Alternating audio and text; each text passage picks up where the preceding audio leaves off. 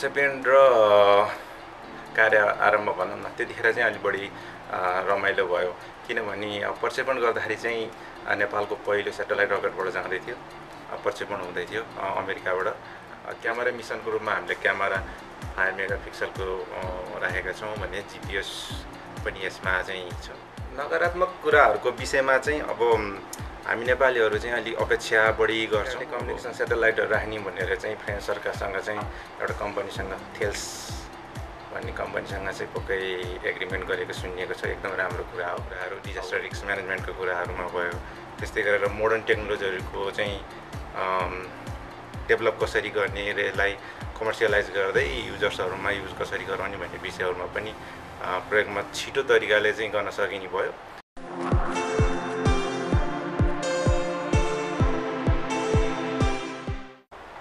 नमस्ते, मेरो नाम चाहिँ हरिराम श्रेष्ठ। मेरो जन्म चाहिँ गोर्खा पालुङटार वडा नम्बर 4 मा। मैले 6 कक्षासम्म त्यहाँकै स्थानीय स्कुल अमरजाति माध्यमिक विद्यालयमा पढेँ र पछि हेटौँडामा सिद्धार्थ माध्यमिक विद्यालयबाट मैले एसएलसी गरेको हो र म नास्टमा कार्यरत छु। मेरो ब्याकग्राउन्ड चाहिँ इलेक्ट्रोनिक्स एन्ड कम्युनिकेसन इन्जिनियर र हाल म नास्टबाट अध्ययन विधामा चाहिँ नोमिनेसन भएर अध्ययन विधा लिएर म जापानमा आएको छु र यो चाहिँ युनाइटेड नेसन र जापान गभर्मेन्टको फेलोसिप पिएनएसटी भन्छ, पोस्ट ग्रेजुएट अन स्टडी न्यानो टेक्नोलोजी भनेर। म यसै सिलसिलामा चाहिँ मेरिट स्कलरसिप पनि भन्छ। यसकै अन्तर्गत चाहिँ म अहिले क्युसी इन्स्टिट्युट अफ टेक्नोलोजी क्युटेक फुकुओकाको एक वातावरण ठाउँमा छु। हामीले चाहिँ अब निर्माणकै क्रममा आउनु पर्दाखेरि चाहिँ अब नेपाल सरकारको अन्तर्गत Nepal academy of science and टेक्नोलोजीले चाहिँ क्युटेक अथवा क्युसी इन्स्टिट्युट अफ टेक्नोलोजीसँग चाहिँ एक प्रकारको सम्झौता गइसकेपछि मैले चाहिँ जापान सरकारको फेलोसिपमा चाहिँ एप्लाई गरेर एक प्रकारको एक्जाम दिएर त्यसपछि छनौट भएर चाहिँ म यहाँ आएर यस कार्यक्रममा पनि संलग्न भएको प्रोजेक्टमा। अब न्यानो स्याटेलाइटको कुरा गर्नु पर्दाखेरि चाहिँ यो 1.33 केजीमा छ। यसको मुख्य चाहिँ भोल्युम चाहिँ सानो हुन्छ, 10x10x10 सेन्टिमिटर क्युबको हुन्छ र यसमा आफैमा वेट पनि कम युज गर्नुपर्ने हुन्छ। स्याटेलाइटमा चाहिँ मुख्य कुराहरूमा फिजिकली रूपमा हेर्दाखेरि चाहिँ मेकानिकल पार्ट स्ट्रक्चरको कुरा आएको हुन्छ। त्यो इम्पोर्टेन्ट भयो एकदमै, किनभने यसले भोल्युमको चाहिँ कुरालाई डिटर्मिन गरेको हुन्छ। त्यस्तै गरेर इनर्जी हामीलाई मुख्य रूपमा एउटा सबसिस्टमको रूपमा चाहिन्छ। यसको लागि हामीले चाहिँ सोलर प्यानल युज गर्छौँ र रिचार्जेबल ब्याट्री डबलएसआइजको चाहिँ हाल युज गरेका छौँ। यो चाहिँ मुख्य रूपमा भयो। ब्याट्री बक्स हुन्छ त्यो अलिकता हेभी हुन्छ, त्यो पक्कै पनि भयो। र अन्य कुराहरूमा चाहिँ इलेक्ट्रोनिक्स पार्टहरू चाहिँ हामीले मिसन बोर्डहरू, सबसिस्टम बोर्डहरू भनेर चाहिँ कम्पनीहरू चाहिँ इन्टिग्रेट गरेको एउटा पार्ट हुन्छ, त्यो राखेका हुन्छौँ। अनि प्रोग्रामिङको कुराहरू एकदमै इम्पोर्टेन्ट हुन्छ, जुन चाहिँ अब फिजिकली रूपमा देख्न नसके पनि अब यो एक प्रकारको एकदमै सबसिस्टमको रूपमा इम्पोर्टेन्ट भयो। र क्यामेरा मिसनको रूपमा हामीले क्यामेरा 5 मेगापिक्सलको राखेका छौँ भने जिपिएस पनि यसमा चाहिँ छ। मुख्य बनेको चाहिँ न्यानो स्याटेलाइट यस्तै वस्तुहरूबाट छ। अब न्यानो स्याटेलाइटको विषयमा चाहिँ नेपाली स्याट 1 मा चाहिँ हाम्रो मुख्य विशेषता किन बनायौँ भन्दाखेरि चाहिँ यो चाहिँ डेभलपिङ कन्ट्रीहरूको लागि चाहिँ युनाइटेड नेसनको एउटा चाहिँ सहयोग चाहिँ नन स्पेस फेयरिङ कन्ट्रीहरूको लागि चाहिँ स्पेसमा पहुँच पुग्ने उद्देश्यले, क्यापासिटी बिल्डअप गर्ने उद्देश्यले, साथसाथै यसमा चाहिँ कस्ट पनि थोरै लाग्ने, एउटा समय पनि थोरै लाग्ने र एउटा एचिभमेन्ट पनि गेन गर्न सकिने मुख्य कुरा रह्यो। र कुनै कुराहरू चाहिँ कम्प्लेक्स टास्कहरू पनि हामीले यसबाट प्रयोगमा ल्याउन सक्ने भयौँ। कुनै कुराहरू मिसनहरूबाट चाहिँ हामीलाई चाहिएको कुराहरू डिजास्टर रिस्क म्यानेजमेन्टको कुराहरूमा भयो। त्यस्तै गरेर मोडर्न टेक्नोलोजीहरूको चाहिँ डेभलप कसरी गर्ने र यसलाई कमर्सियलाइज गर्दै युजर्सहरूमा युज कसरी गराउने भन्ने विषयहरूमा पनि प्रयोगमा छिटो तरिकाले चाहिँ गर्न सकिने भयो। त्यही कारणले गर्दाखेरि चाहिँ हामीले चाहिँ नेपाल सरकारले थोरै रकममा थोरै समयमा क्यापासिटी बिल्डअप गर्ने हिसाबले चाहिँ नेपाली स्याट 1लाई गर्नुपर्छ भनेर चाहिँ गरेको छ। यस्तै प्रकारका विशेषताहरू छन्। अब मिसनकै विशेषता कुरा गर्दाखेरि चाहिँ हाम्रो क्यामेरा मिसन भयो एउटा, जसले चाहिँ हाम्रो चाहिँ सोचाइ उद्देश्य के हो भने चाहिँ यो चाहिँ सर्भिस ओरिएन्टेड केही हदसम्म हुनेछ। यसले चाहिँ हामी मिडिया भयो, त्यस्तै गरेर शैक्षिक क्षेत्रमा भयो, अध्ययनको क्षेत्रमा भयो, रिसर्च अर्गनाइजेसनको क्षेत्रमा चाहिँ इमेज युज गरेर भविष्यमा यसलाई डेभलप गर्ने कसरी, अब एनालाइसिसको पार्टमा कसरी गर्ने र नेपालको पहिलो स्याटेलाइटले खिचेको इमेजबाट चाहिँ के गर्न सकिन्छ त्यो भविष्यको कुरा रह्यो। तर पहिलो मुख्य उद्देश्य चाहिँ हाम्रो स्याटेलाइटले थोरै रकमले थोरै समयमा नेपाली टेक्नोलोजी चाहिँ पढ्न आउनुभएका हामीबाट बनाएको चाहिँ स्याटेलाइटले चाहिँ के गऱ्यौँ भनेर देखाउनको लागि चाहिँ एउटा कुरा यो रह्यो। अर्को चाहिँ long range wireless communication test भनिन्छ लोडा। यो चाहिँ एक प्रकारको टेस्टिङको फेजको लागि हो, डेमोन्स्ट्रेसन हो स्पेसमा। कारणवश डिजास्टरको प्रब्लम आयो कुनै क्षेत्रमा र तुरुन्त हामीले चाहिँ कम्युनिकेसन गर्नु पऱ्यो, उद्धार गर्नु पऱ्यो भने चाहिँ भविष्यमा चाहिँ यसको डेभलप चाहिँ गर्न सक्यौँ भने एकदमै लो पावरमा चाहिँ काम गर्ने हुन्छ र यो चाहिँ डिजास्टर आउँदाखेरि त्यस्तो डिस्टर्ब नगर्ने खालको हुने भएकोले यो चाहिँ हाल प्रयोगलाई मात्रै हो। टेक्नोलोजी डेभलपमेन्ट चाहिँ भविष्यलाई गर्नको लागि चाहिँ हामीले नेपाली स्याट-1मा चाहिँ वर्ष 3 प्रोजेक्टबाट चाहिँ हालेका छौँ। त्यस्तै गरेर एडिसिएस भन्ने छ, एटिट्युड कन्ट्रोल सिस्टम। यो चाहिँ आफैमा स्याटेलाइटको चाहिँ डेभलपमेन्टको अगाडि एडभान्स बनाउँदै कुरा जानु पऱ्यो। त्यस्तै जिपिएसको कुराहरू रह्यो। त्यस्तै गरेर अन्य प्रविधिहरूको अब विकास चाहिँ अगाडि बढाउनलाई चाहिँ स्याटेलाइटको निर्माण अगाडि बढाउनलाई चाहिँ प्रायः रिसर्च टाइप र टेस्टिङ डेमोन्स्ट्रेसन टाइप भएका छन्। त्यो चाहिँ हाम्रो 4 देखि 5वटा चाहिँ मिसनहरू चाहिँ हामीले यसमा राखेका छौँ। अब स्याटेलाइटले चाहिँ नेपाल स्याट-1ले चाहिँ कसरी काम गर्छ भन्दाखेरि वर्ष 3मा हाम्रो 3टा स्याटेलाइट छ अहिले चाहिँ। अब रावण श्रीलङ्काको भयो, नेपाली स्याट-1 चाहिँ नेपालको भयो र युएसयू जापान क्युटेक विश्वविद्यालयको हामी छ।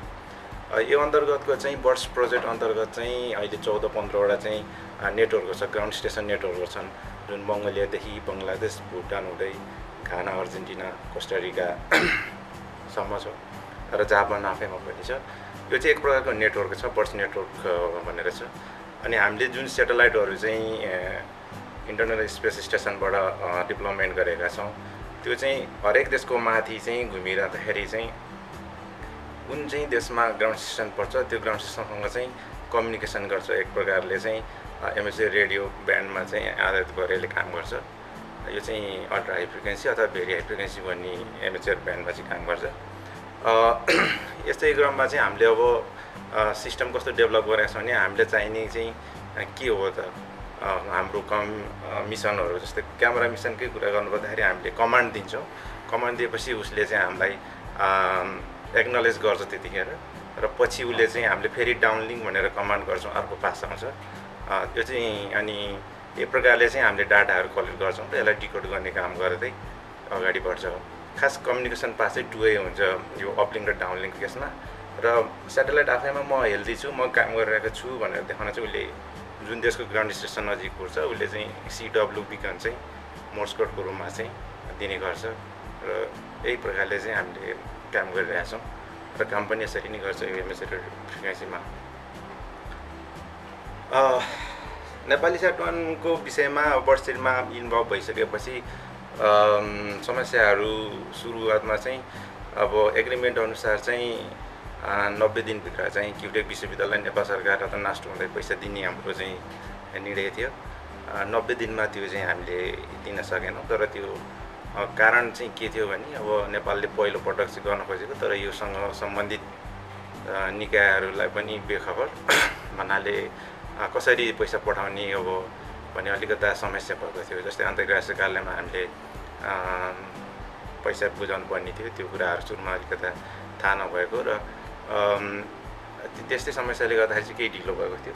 अन्य कारणहरू चाहिँ त्यस्तो केही पनि भएन। जस्तै एउटा ग्राउन्ड स्टेसनको चाहिँ हामीलाई अब क्युटेक विश्वविद्यालयकै स्पेसिफिकेसन अनुसार चाहिँ काम गर्नुपर्ने र एडभान्स लेभलको बनाउनु पर्ने भन्दाखेरि केही समय चाहिँ लाग्यो। त्यो अहिले भन्दै पनि छ र चाँडै बन्छ पनि पक्कै। त्यति मात्रै छ, अरू खासै अरू समस्याहरू त मैले देखिनँ। अब यो नकारात्मक कुराहरूको विषयमा चाहिँ अब हामी नेपालीहरू चाहिँ अलिक अपेक्षा बढी गर्छौँ। अब हाम्रो यो सुरुवात मात्रै हो, किनभने अब हामी अब यो अहिलेको ग्लोबलाइज जमानामा अब विश्व नै एउटा साँगुरो भइसकेको छ। हामी हरेक देशको कुराहरू देखिरहेको हुन्छौँ। अब इन्टरनेट गुगल सर्च गर्ने साथ देखिरहेको हुन्छौँ। अब मोबाइलहरू हाम्रो सरको डेभलप भइसकेको छ। हरेक कुराहरू टेक्नोलोजी हाम्रो हातमा एडभान्स लेभलका आइसकेको छ र हामीले चाहिँ अब थोरै लगानीमा धेरै अपेक्षा गरेका छौँ। त्यो सम्भव पनि छैन। हामीसित क्यापेसिटी बिल्डअप गर्ने उद्देश्यले गरेका छौँ योबाट। त्यही भएर पनि अपेक्षा धेरै भएको हो। हामी त स्टुडेन्ट नै भएर बनाएको हो नेपालको लागि, त्यही भएर पनि एक प्रकारको सस्तो भएको छ, नत्र यो त्यतिको पनि बन्दैन। र अपेक्षा धेरै हो। अब पैसा थोरै लगानीमा हामीलाई सबै कुराहरू चाहिँ 1.5 करोडभित्र बनाउनु पर्ने हुँदाखेरि त्यही हो, अपेक्षा धेरै। अब सानो वस्तु भयो, हामीले ठुलो सेटेलाइटको कल्पना गरेका छौँ जुन चाहिँ 1.5 करोडमा हुँदा नि हुँदैन, त्यो सम्भव पनि छैन। अब तर नेपालको पहिलो भाग भएर त्यस्तै नकारात्मक छ जस्तो चाहिँ मलाई लाग्दैन। सबै ठाउँमा युथहरूले चाहिँ पोजिटिभै लिनुभएको छ। पक्कै पनि अब यसलाई निरन्तरता दिने कुराहरू मात्रै चाहिँ हो भन्ने कुरा मलाई लाग्दछ। अब कस्तो महसुसको भयो भन्दाखेरि पृथ्वीलाई घुम्दाखेरि चाहिँ अब सुरुमा अब एक प्रकारको रमाइलो भयो। हामीले बनायौँ आफै, र यो बनाउँदाखेरि टिमले बनाउँदाखेरि चाहिँ अब आकाशमा लहर छोड्दाखेरि एक प्रकारको चाहिँ काम गरोस् भन्ने चाहिँ हाम्रो कामना हुन्थ्यो त्यतिखेर। त्यो चाहिँ रमाइलो क्षणको हो। त्यसपछि चाहिँ प्रक्षेपण र कार्य आरम्भ भनौँ न, त्यतिखेर चाहिँ अलिक बढी रमाइलो भयो।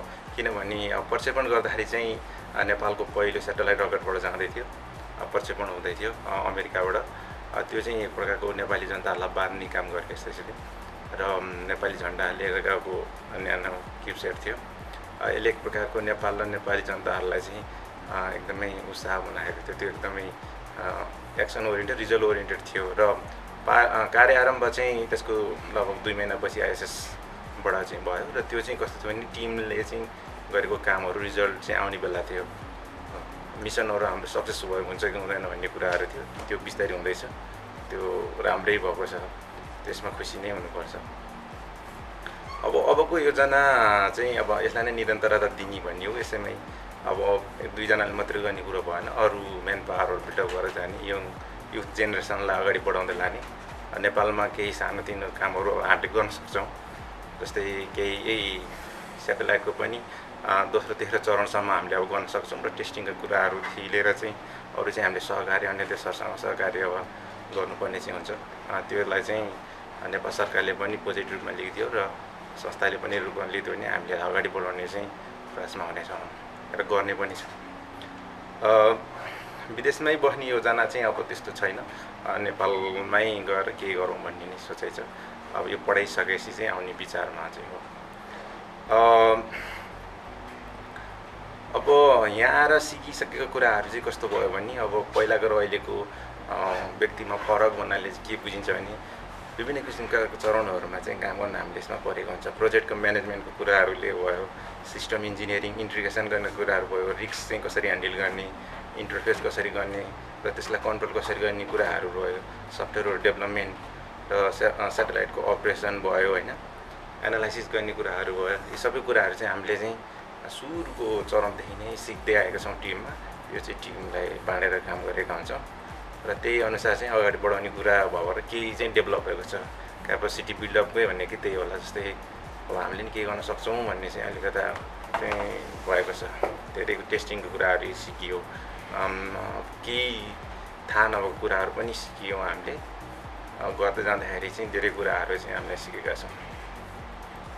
नेपाल सरकारले कम्युनिकेसन सेटेलाइटहरू राख्ने भनेर चाहिँ फ्रेन्च सरकारसँग चाहिँ एउटा कम्पनीसँग थेल्स भन्ने कम्पनीसँग चाहिँ पक्कै एग्रिमेन्ट गरेको सुनिएको छ। एकदम राम्रो कुरा हो। अब यो चाहिँ हामीले नेपाल सरकारले गर्नुपर्छ, किनभने अहिले चाहिँ हाम्रो नेपाल सरकारले धेरै पैसा चाहिँ धेरैभन्दा धेरै पैसा चाहिँ बाहिर गएको छ। जस्तै टेलिभिजनकै कुराहरूमा, कम्युनिकेसनको कुराहरूमा, फोनकै कुराहरूमा भयो, इन्टरनेटको कुराहरूमा भयो, यो सबै पैसाहरू चाहिँ रोकिन्छ, बाहिर जाँदैन। त्यसको लागि नयाँ चाहिँ रोजगारीको सिर्जना हुन्छ। गभर्मेन्टको चाहिँ सुशासनमा चाहिँ यसले धेरै अगाडि सहयोग गर्छ। एजुकेसन, मेडिकलको क्षेत्रमा पक्कै पनि एकदमै सहयोग गर्छ यसले चाहिँ। हामीले चाहिँ त्यस्तै गरेर चाहिँ रिसर्चको कुराहरूमा नि सपोर्ट गर्छ। हाम्रो देशमा भएका धेरै कुराहरूमा चाहिँ हामीलाई डिजास्टर पछिको म्यानेजमेन्ट गर्ने कुराहरूमा सहयोग युज गर्न सक्छौँ। धेरै कुराहरू चाहिँ गर्न सक्ने भएबाट राम्रो छ। र अन्त्यमा जगत टिभी र हेरिरहनु भएका सम्पूर्ण श्रोता दर्शकबिन्दुहरूलाई चाहिँ धेरै धेरै धन्यवाद दिन चाहन्छु, बधाई पनि दिन चाहन्छु। यो सम्पूर्ण नेपालीहरूकै करको पैसा हो, हामीले चाहिँ सम्भव भएका छौँ। हाम्रो मिसन सक्सेस भएको छ, काम गरिरहेको छ, मिसनहरूले काम गरिरहेको छ। यो आफैमा एकदमै अहिले खुसीको कुरा भएको छ। टिममा पनि हौसला बढेको छ र हाम्रो पहिलो प्रयास नेपालीहरूको प्रयास नै सफलता मिलेको पनि छ। र अहिले टेलिभिजन युट्युब च्यानल हेर्नुभएका सम्पूर्ण दर्शकबिन्दुहरूलाई हार्दिक बधाई र धन्यवाद दिन चाहन्छु। अशोकजीलाई धेरै धेरै धन्यवाद दिन चाहन्छु। हाम्रो नेपाली स्याटनको विषयमा चाहिँ केही कुरा राखिदिन मौका दिनुभयो। र अन्त्यमा चाहिँ म के भन्छु भने प्रोफेसर चो हुनुहुन्छ इन्स्टिच्युट अफ टेक्नोलोजीको, उहाँलाई धेरै धेरै धन्यवाद दिन चाहन्छौँ हामी। उहाँकै चाहिँ एउटा गाइडेन्समा हामीले यो बनाउन सफल भएको हो। नास्ट भयो नेपाल गभर्मेन्ट र सम्पूर्ण नेपालीहरूलाई चाहिँ धेरै धेरै धन्यवाद दिन चाहन्छु। र अन्त्यमा मेरो टिम बर्सी टिमलाई पनि धन्यवाद दिन चाहन्छु। नमस्ते।